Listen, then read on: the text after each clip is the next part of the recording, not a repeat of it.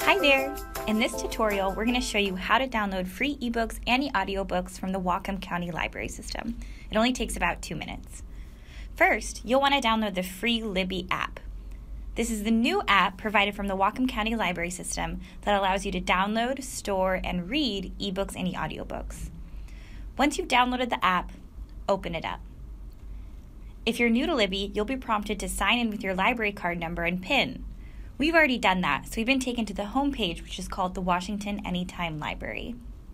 From here, you can browse featured titles, popular collections, new books, and more.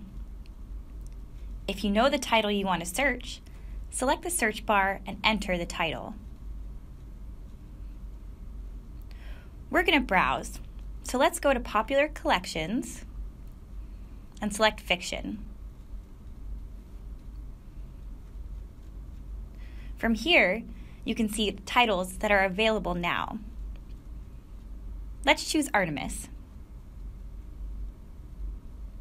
Once you select your title, you can read a sample, read the product description, see more book details, and more. To borrow the title, just select Borrow. We're going to select Borrow one more time. And after we've borrowed the book, we're given the option to open it and start reading right away, keep browsing, or send it to our Kindle. We're going to start reading right away. Once the book loads, you can open it and start reading right away. If you want to manage your loans or see other books that you've checked out, select Shelf at the bottom of your screen. From here, you can see your loans, which are the other ebooks you've checked out.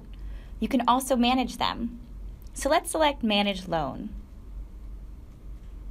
From here, you can open your book, renew it, return it to the library, send it to your Kindle, tag it, or view title details. Let's return the book.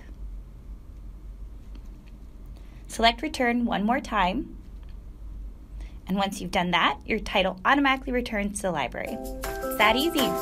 Thanks for watching.